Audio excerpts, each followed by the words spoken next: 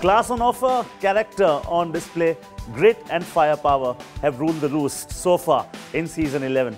And two encounters that you will witness, breathtaking encounters on the 30th of October.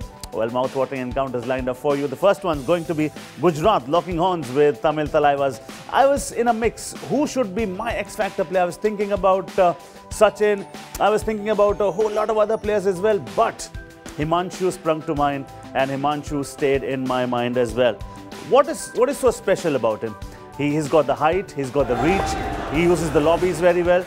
Running hand touch is something that is there with him as well. He's got a good kick, then he knows how to elope out of those tempting hands of the defenders.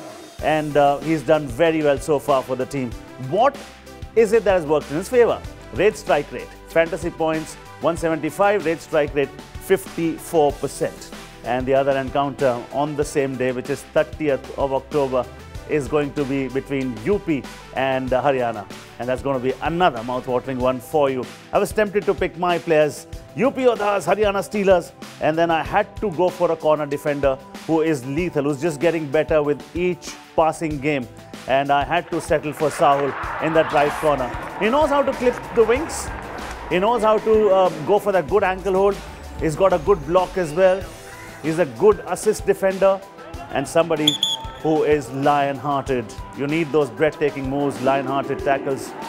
So these two encounters, so Saul is my X-Factor player.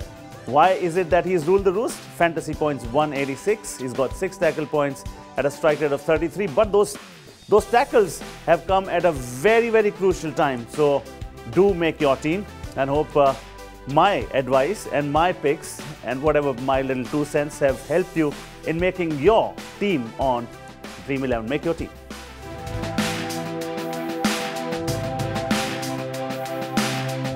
This game may be habit-forming or financially risky. Play responsibly.